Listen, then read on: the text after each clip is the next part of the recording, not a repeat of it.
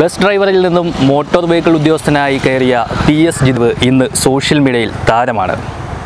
ഇന്ന് മറുനാടൻ മലയാളിയിൽ ചാരിമൂട് സ്വദേശിയായ PS ജിതിൻ ദേവ് നമ്മളോട് ആ വിശേഷങ്ങളൊക്കെ പങ്കുവയ്ക്കുകയാണ്. എങ്ങനെയായിരുന്നു ഈ ഒരു ലക്ഷ്യത്തിലേക്ക് എത്തിപ്പെട്ട ഇത് ഞാൻ ശരിക്കും ഇതിനെപ്പറ്റി അറിയുന്നതെന്ന് വെച്ചാൽ ഡിപ്ലോമയ്ക്ക് ഫൈനൽ ഇയർ പഠിക്കുന്ന ആ ഒരു ടൈമിലാണ്. അപ്പം അന്ന് ഈ ജോലിയെപ്പറ്റി എനിക്കൊരു ധാരണയില്ലായിരുന്നു. പക്ഷേ വണ്ടിയോടുള്ള ഒരുപാട് ഇഷ്ടം കൊണ്ടാണ് ഡിപ്ലോമ ഓട്ടോമൊബൈൽ സെലക്ട് ചെയ്തത്. ഇപ്പോൾ തേർഡ് ഇയർ ഒക്കെ ആയപ്പം വർക്ക്ഷോപ്പിൽ ചെയ്യുന്ന കുറച്ച് സാർമാരാണ് ഇങ്ങനൊരു ജോലിയുടെ സാധ്യതയെപ്പറ്റി പറഞ്ഞത്. അപ്പോൾ ഇതിന് വേണ്ടിയിട്ട് ഹെവി ലൈസൻസ് വേണമായിരുന്നു, പിന്നെ എക്സ്പീരിയൻസും വേണമായിരുന്നു ഡിപ്ലോമ കൂടാതെ. അപ്പോൾ അവരുടെ ആ ഒരു മോട്ടിവേഷനൊക്കെ കൊണ്ട് ഇത് കഴിഞ്ഞിട്ട് ഇതിലേക്ക് തിരിയാമെന്ന് തീരുമാനിച്ചത്. അങ്ങനെ 1 ഇയർ എക്സ്പീരിയൻസിന് വേണ്ടിയിട്ട് വർക്ക്ഷോപ്പിൽ പോയി. അത് കഴിഞ്ഞിട്ട് പിന്നെ ബിടെക്കിന് ജോയിൻ ചെയ്തു. അപ്പോൾ ബിടെക്കിന് ജോയിൻ ചെയ്ത സമയത്താണ് ഇതിൻ്റെ നോട്ടിഫിക്കേഷൻ വരുന്നതും എക്സാം കണ്ടക്ട് ചെയ്യുന്നത്. അപ്പോൾ നോട്ടിഫിക്കേഷൻ വന്നിട്ടൊരു 3 മാസം സമയമുണ്ടായിരുന്നു ഇതിൻ്റെ പ്രിപ്പറേഷൻ അല്ല, എക്സാമിന് വേണ്ടിയിട്ട്. അപ്പോൾ ആ ഒരു കാലയളവിലാണ് ഇതിനെപ്പറ്റി കൂടുതൽ പ്രിപ്പയർ ചെയ്തത്. അപ്പോൾ PSCയുടെ വെബ്സൈറ്റിൽ അതിൻ്റെ സിലബസും കാര്യങ്ങളൊക്കെ ഉണ്ടായിരുന്നു.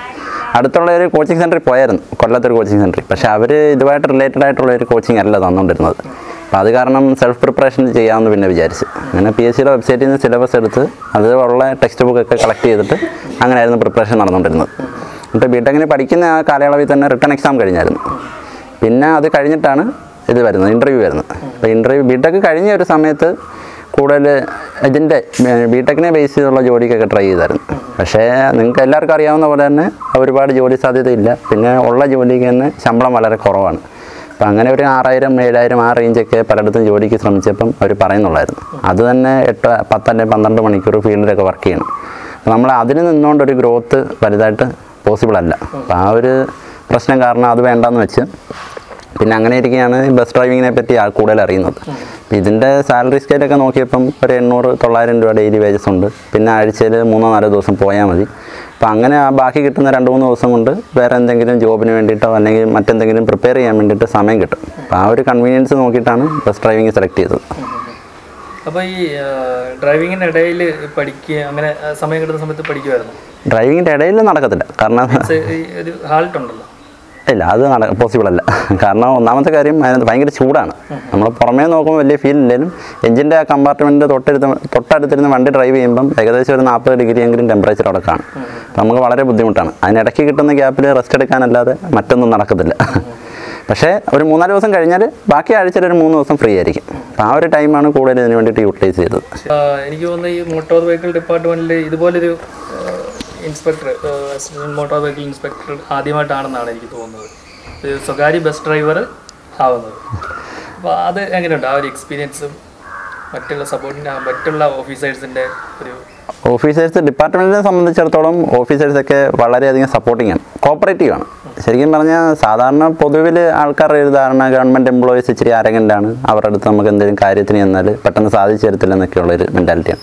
പക്ഷേ ഡിപ്പാർട്ട്മെൻറ്റ് ഞാൻ ജോയിൻ ചെയ്യുന്നതിന് മുന്നേ തന്നെ അവിടുത്തെ പലരെയും വിളിച്ചായിരുന്നു, സെയിം ഓഫീസേഴ്സിനെയും സുപ്പീരിയേഴ്സിനെയൊക്കെ വിളിച്ചായിരുന്നു. അപ്പോൾ അവർ വളരെ കോപ്പറേറ്റീവാണ്, എനിക്ക് വേണ്ട എല്ലാ ഹെൽപ്പും ചെയ്തു തന്നു. ജോയിൻ ചെയ്യുന്നതിന് മുന്നേ എന്തൊക്കെ കാര്യങ്ങളാണ് നമ്മൾ ചെയ്യേണ്ടത് വളരെ ഡീറ്റെയിൽ ആയിട്ട് സ്പെസിഫിക് ആയിട്ട് തന്നെ കാര്യങ്ങളെല്ലാം പറഞ്ഞു തന്നു. പോരാത്തതിന് ജോയിൻ ചെയ്ത് കഴിഞ്ഞാലും ഇപ്പോൾ എൻ്റെ സുപ്പീരിയർ എന്ന് പറയുന്നത് MBA ആണ്, അഭിലാഷ് സാറാണ്.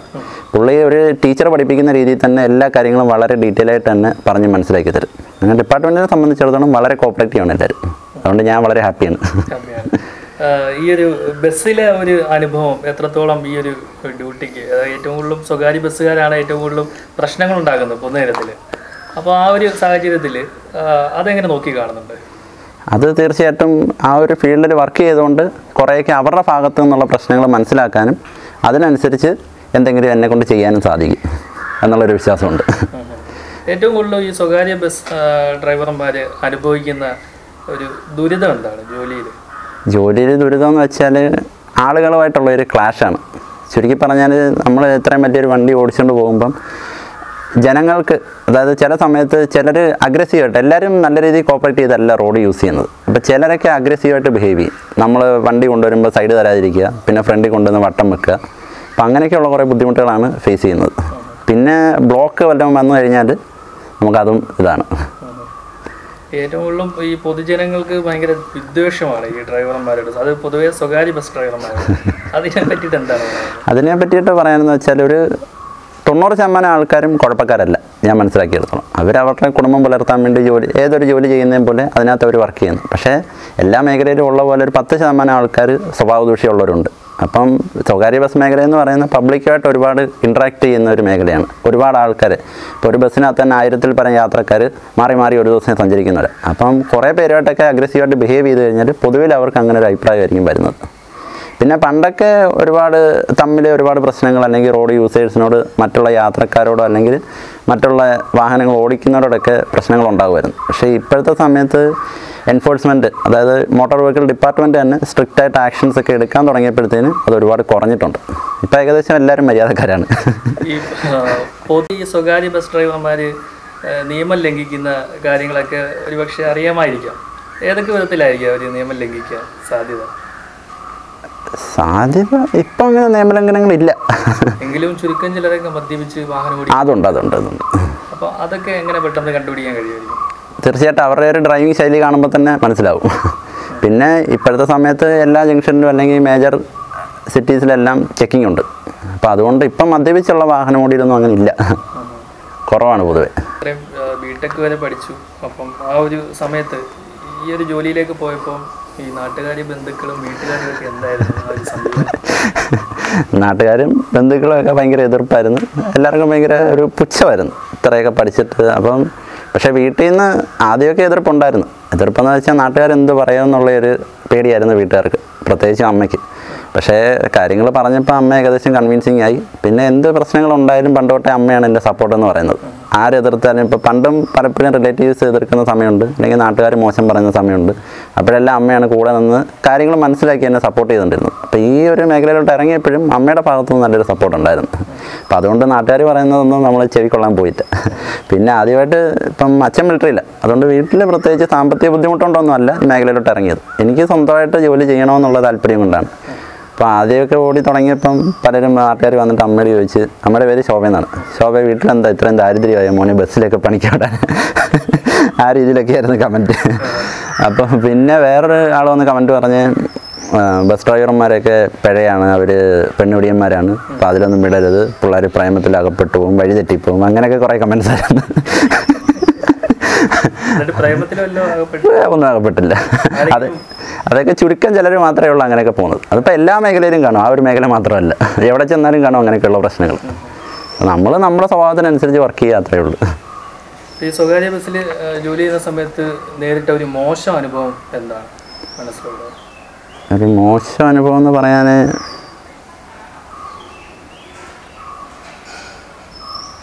ഒരു ദിവസം ബ്ലോക്ക് ഉണ്ടായി. ഞാൻ ഓടിച്ച ബസ് കാരണം ബ്ലോക്ക് ഉണ്ടായെന്ന് വെച്ചാൽ ഇവിടെ അടുത്ത് തന്നെ, ചുണക്കര തന്നെ. അപ്പോൾ ആ ഉത്സവം നടക്കുന്ന ഒരു ടൈമായിരുന്നു. അപ്പോൾ റോഡിൽ കുറേ തിരക്കുണ്ട്. ഉത്സവമായിട്ട് സംബന്ധിച്ച് അവിടെ ഒന്നുമില്ല, പക്ഷേ റോഡ് ഇച്ചിരി തിരക്കായിരുന്നു. അപ്പോൾ ഞാൻ ബസ് കൊണ്ട് നിർത്തി, ഇച്ചിരി റോഡിലോട്ട് കയറ്റിയാണ് നിർത്തിയത്. സൈഡിൽ വണ്ടി ഉണ്ടായിരുന്നു. അപ്പോൾ അവിടെ കൊണ്ട് നിർത്തിയപ്പം പെട്ടെന്ന് വണ്ടി എടുത്തുകൊണ്ട് പോകാമെന്നുള്ള രീതിയിലാണ് അങ്ങോട്ടങ്ങ് നിർത്തിയത്. പക്ഷേ വണ്ടിക്കകത്തുനിന്ന് ഇറങ്ങാനൊരു പ്രായമായ ഒരു അമ്മാവനായിരുന്നു. പുള്ളിക്ക് കണ്ണൊന്നും കാണത്തില്ലായിരുന്നു. പുള്ളിയെ സീറ്റിൽ നിന്ന് കണ്ടക്ടർ പിടിച്ചെഴുന്നേൽപ്പിച്ച് താഴോട്ട് ഇറക്കുന്നതൊക്കെ കുറേ ടൈം, ഒരു 3-4 മിനിറ്റ് സമയം എടുത്ത്. അപ്പോഴത്തേക്കിന് ഫ്രണ്ടിൽ കൂടെ വന്ന യാത്രക്കാരൊക്കെ വണ്ടി ബ്ലോക്കായി, അവരിറങ്ങിയിട്ട് എന്തോ കാണിക്കുക, അങ്ങനെയാണ് ഇങ്ങനെയാണ് ഒക്കെ പറഞ്ഞ് തർക്കമായി. അപ്പോൾ ഞാൻ ആ ഒരു സ്ട്രെസ്സിൽ ഞാനും എന്തൊക്കെയോ പറഞ്ഞ്, അവരും കുറേ പറഞ്ഞ്. അതാണ് മോശമായിട്ടുള്ളൊരു അനുഭവം എന്ന് പറയാൻ. ഇപ്പോൾ ഈ യൂണിഫോമിൽ ഇട്ടിരിക്കുമ്പം അന്ന് ഇതേ യൂണിഫോമിൽ എത്തിയ ഏതെങ്കിലും ഓഫീസർമാർ നമ്മളോട് പരിശോധനയ്ക്കൊക്കെ എത്തിയിട്ടുണ്ടായിരുന്നു. ആ ഒരു സമയത്ത് ഒരു അനുഭവം എന്തെങ്കിലും ഉണ്ടോ ഷെയർ ചെയ്യാൻ? ആ ഒരു സമയത്ത് ചെക്കിങ് ഉണ്ടായിരുന്നു. അപ്പോൾ അവർ വന്ന് ലൈസൻസും കാര്യങ്ങളൊക്കെ മേടിച്ച് നോക്കി, അത്രേ ഉള്ളൂ. അതെല്ലാം കറക്റ്റ് ആയിരുന്നുകൊണ്ട് പിന്നെ പ്രത്യേകിച്ച് പ്രശ്നങ്ങളൊന്നും ഇല്ലായിരുന്നു. സ്വകാര്യ ബസ് ഡ്രൈവർമാരോട് ഈ ഒരു യൂണിഫോമിൽ നിൽക്കുമ്പോൾ, അതായത് നേരത്തെ സഹപ്രവർത്തകരായിരുന്നു, ഇപ്പം അവരെ നേർവഴിക്ക് നയിക്കുക, അവരുടെ കുറ്റങ്ങളൊക്കെ നോക്കിയിട്ട് ശിക്ഷ വാങ്ങി കൊടുക്കുക എന്നുള്ളതാണ് ഇപ്പോഴത്തെ ഡ്യൂട്ടി. ഈ അവസരത്തിൽ എന്താണ് അവരോട് പറയാനുള്ളത്? അവരോട് പറയാനുള്ള നിയമം ലംഘിക്കുന്നവർ അത് ചെയ്യാതിരിക്കുക. കാരണം ഒരുപാട് യാത്രക്കാരുടെ ജീവനും കൈപ്പിടിച്ചുകൊണ്ടുള്ള ഓട്ടമാണ്. പിന്നെ റോഡിലും ഒരുപാട് ആളുകൾ വണ്ടി ഉപയോഗിക്കുന്നവരുണ്ട്. അപ്പോൾ ആരുടെയും ജീവനോ കാര്യങ്ങളോ അപകടത്തിൽപ്പെടുത്താതെ നമ്മുടെ വണ്ടിക്കകത്തുള്ള യാത്രക്കാരെ സുരക്ഷിതമായിട്ട് എത്തിക്കുക, ആ ഒരു ഉത്തരവാദിത്വത്തോടു കൂടി വണ്ടി ഓടിക്കുക. എൻ്റെ അനിയത്തി പഠിക്കുന്നത് ശ്രീബുദ്ധ എഞ്ചിനീയറിംഗ് കോളേജിലാണ്, സെക്കൻഡ് ഇയർ. ഇപ്പോൾ അവൾ സെക്കൻഡ് ഇയർ ആയി. അപ്പോൾ അവൾ കയറിയ സമയത്ത് ഇപ്പം വീട്ടിലുള്ള ഫ്രണ്ട്സിനോടൊക്കെ വീട്ടുകാരെ പറ്റിയൊക്കെ പറയുമ്പം അവൾ പറഞ്ഞ് എൻ്റെ ചേട്ടനെ ഇവിടെ തന്നെ പഠിച്ചിട്ട് ഇറങ്ങിയതാണ്. അപ്പോൾ അവരുടെ കൂടെ പഠിക്കുന്ന കുറേ കുട്ടികൾ ചോദിച്ച് ഇപ്പോൾ എന്ത് ചെയ്യാന്ന്. അന്നേരം പറഞ്ഞ് ബസ് ഡ്രൈവറാണ്. അപ്പോൾ അവരൊക്കെ അത്ഭുതത്തോടെ നോക്കിയിട്ട് ചോദിച്ച് അതെന്താ ബസ് ഡ്രൈവറായെന്ന്. അത്ഭുതത്തോടെ അവർക്ക് എന്തോ ഒരു നാണക്കേടെന്നുള്ള രീതിയിലാണ് അവർ ചോദിക്കുന്നത്. അപ്പോൾ അവൾ പറഞ്ഞ് അവന് താല്പര്യമുള്ള ഫീൽഡ് അതാണ്, അതുകൊണ്ട് അതിലേക്ക് പോയെന്നുള്ളത്.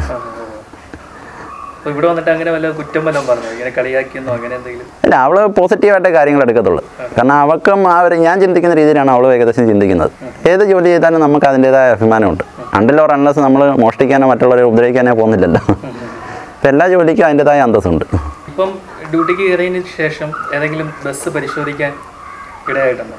ഇപ്പം നിലവിൽ ഞാൻ എൻഫോഴ്സ്മെൻറ്റിലാണ് ആലപ്പുഴയിൽ വർക്ക് ചെയ്യുന്നത്. അപ്പം ഞാനും എൻ്റെ ടീമും ഉണ്ട്. അപ്പോൾ അവരുമായിട്ട് പൊയ്ക്കൊണ്ടിരുന്ന സമയത്ത് ഒരു സ്വകാര്യ ബസ് എയർ ഹോൺ യൂസ് ചെയ്യുന്നതായിട്ട് ഞങ്ങളെ ശ്രദ്ധയിൽപ്പെട്ട്. അപ്പം ഞങ്ങൾ അതിനെ ഫോളോ ചെയ്തിട്ട് അവരെ നിർത്തിച്ച് അതിൻ്റെ കാര്യങ്ങൾ ചോദിച്ചു. അപ്പം ഞങ്ങൾ നിർത്തിയിട്ട് അവിടെ ചെന്നപ്പോഴത്തേന് അവർ വേറൊരു സ്വിച്ച് യൂസ് ചെയ്തിട്ട് ഹോൺ അങ്ങ് മാറ്റി.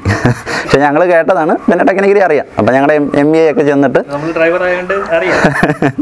പിന്നെ ഞങ്ങളുടെ MBA അഭിലാഷ് സാറും ചെന്നിട്ട് ഹോൺ ഓണാക്കി മറ്റേ ഹോൺ തന്നെ അവരെ കൊണ്ട് അടുപ്പിച്ച്. അപ്പോഴത്തേനും അവർക്ക് മനസ്സിലായി അവർ നിയമലംഘനങ്ങൾ നടത്തിയിട്ടുണ്ട്, കർശനമായിട്ടുള്ള നടപടി എടുക്കുമെന്നുള്ളത്. പിന്നെ യാത്രക്കാരെ ബുദ്ധിമുട്ടിക്കാതിരിക്കാൻ വേണ്ടി അന്നേരം അവരുടെ ലൈസൻസ് പിടിച്ച് വെച്ചിട്ട് വണ്ടി പറഞ്ഞു വിട്ടു.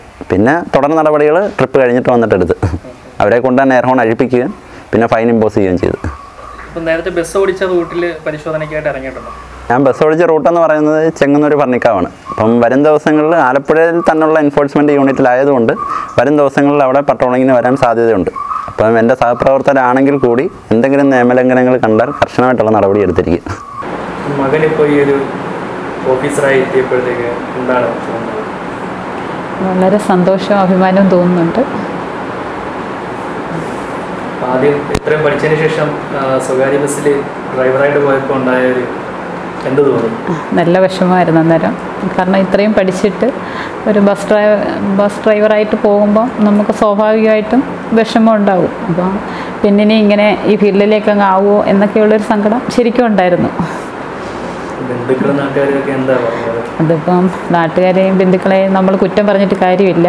ഇത്രയും പഠിച്ചിട്ട് ഈ ഒരു ഫീൽഡിലേക്ക് പോകുമ്പം എല്ലാവരും സ്വാഭാവികമായിട്ട് ചോദിച്ചു പോകും. അപ്പോൾ നമ്മൾ അവരെ കുറ്റം പറഞ്ഞിട്ട് കാര്യമില്ല. എൻ്റെ ഒരു തോന്നൽ പോലെ തന്നെയായിരിക്കും അവർക്കും ഉണ്ടായത്. അതുകൊണ്ട് ഞാൻ അവരെ കുറ്റം പറയില്ല.